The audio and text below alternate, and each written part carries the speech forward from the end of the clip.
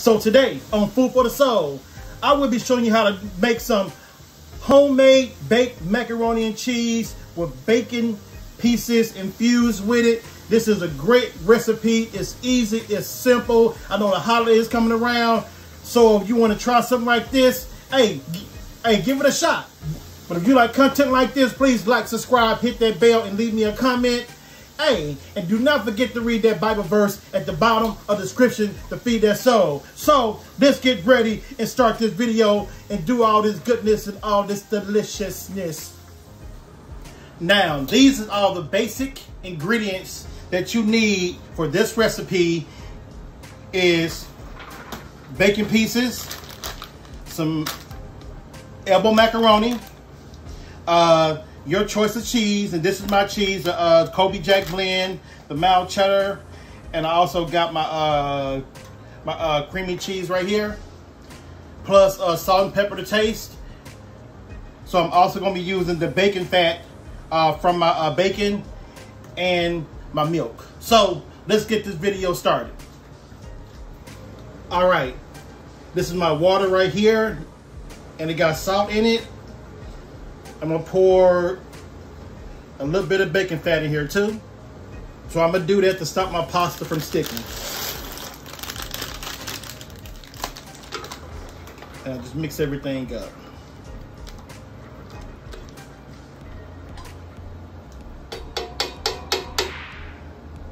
My pasta's on. Time to get my cheese started. See, okay, the best way to do your cheese is, it's okay to get the shredded cheese. There's nothing wrong with that, but I find out the cheese melt better when it's in a block like this.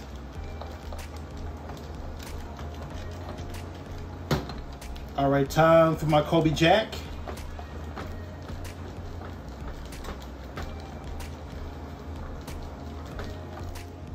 See, okay, the first thing I do for my cheese sauce is pour some milk down here.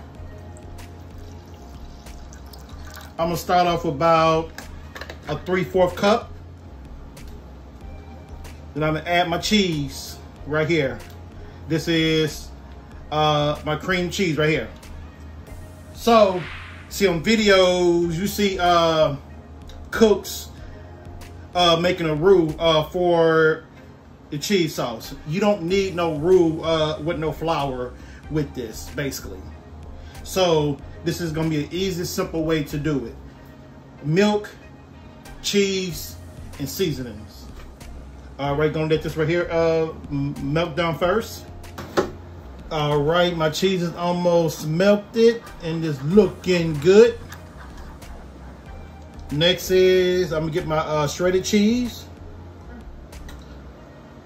So I'm also gonna save some to put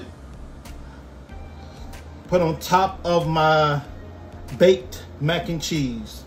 My baked mac and cheese with bacon. And this is gonna help your sauce, your cheese sauce right here, get thick. All right, gonna add your little salt to it.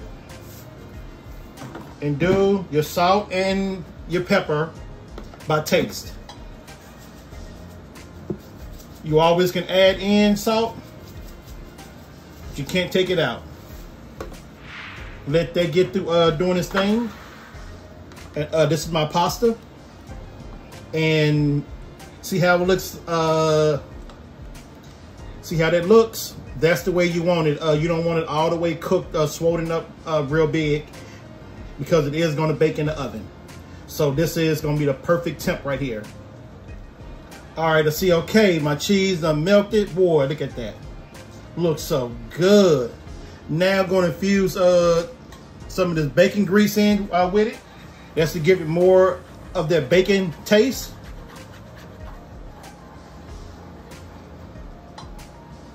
Cut down my eye because you don't want to burn the cheese. But then add this good, delicious bacon to it.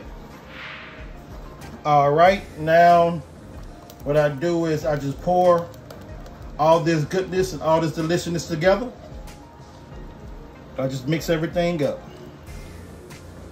Alrighty, now it's time to add my mac and cheese to a baking pan.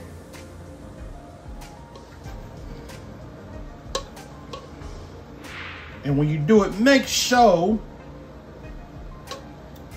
you get out all your good bacon pieces.